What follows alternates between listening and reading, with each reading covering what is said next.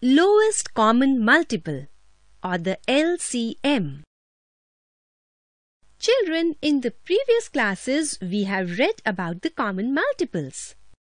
Let us try to find out the common multiples of 8 and 12. Multiples of 8 are 8, 16, 24, 32, 40, 48 and so on.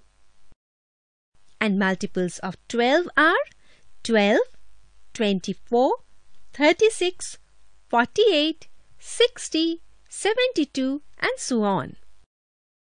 Thus, common multiples of 8 and 12 are 24, 48 and so on. Here, the lowest common multiple of 8 and 12 is 24. So, the lowest common multiple of 2 or more numbers is the lowest or smallest of their common multiples. The lowest common multiple is also written as LCM.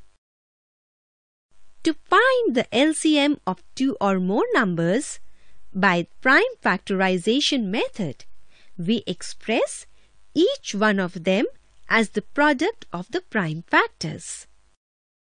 Then we take any prime factor that appears maximum number of times in the factorization of the given numbers and multiply them. Let us now find the LCM of 15 and 40 using the prime factorization method. Resolving the given numbers into prime factors, we get different prime factors of 15 and 40 are 2, 3 and 5. Here 2 appears maximum 3 times in one of the prime factorization. 3 appears maximum 1 time in one of the prime factorizations. 5 appears maximum 1 times in one of the prime factorizations. So LCM of 15 and 40 is equal to 2 into 2 into 2 into 3 into 5, which is equal to 8 into 3 into 5 is equal to 120. Let us now find the LCM of 12, 16 and 20 by the common division method.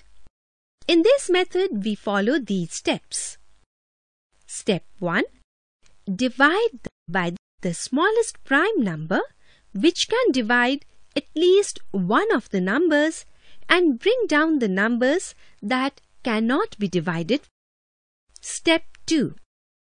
Continue division by the smallest possible prime numbers till the last row contains prime numbers or co-prime numbers. Step 3. Multiply all the factors and the numbers in the last row to get the LCM.